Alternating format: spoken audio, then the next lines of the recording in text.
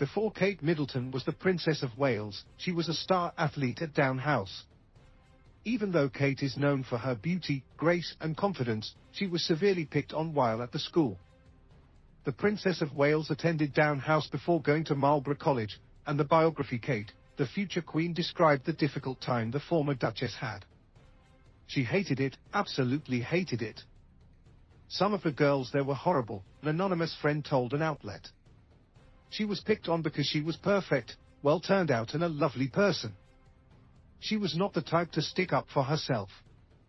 She said that there was a group of girls that called her names and they stole her books and stuff, little things like that.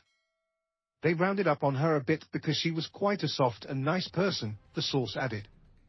The insider later claimed that Kate's peers refused to socialize with her, and it had an impact on her physical appearance.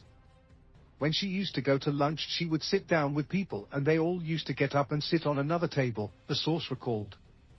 Kate's schoolmate Gemma Williamson admitted that she looked pale and thin when she transferred to Marlborough College.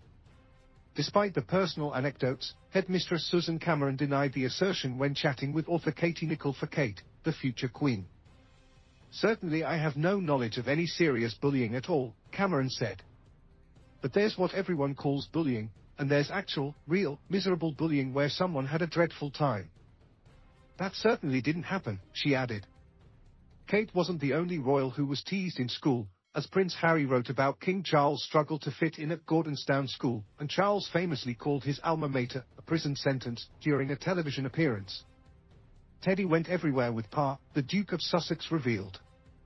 "It was a pitiful object, with broken arms and dangly threads, holes patched up here and there. It looked, I imagined, like Pa might have after the bullies had finished with him. Teddy expressed eloquently, better than Pa ever could, the essential loneliness of his childhood," Harry added. Christopher Anderson discussed the comfort item in The King, The Life of Charles III, and the royal expert said the monarch still travels with a childhood teddy bear. "Every time that Teddy needed to be repaired, you would think it was his own child having major surgery," His Majesty's valet Michael Fawcett told Anderson. A former classmate of Charles described the mistreatment during a CBS News interview. "He was always just a little bit of an outsider to start with," Johnny Stoneborough explained. "Nobody wanted to be his friend, because if you were his friend, you were then teased brutally for being his friend," he added. "He never complained. He never said a word, and if I hadn't actually seen it, nobody would know about it." Sources spoke to News of the World.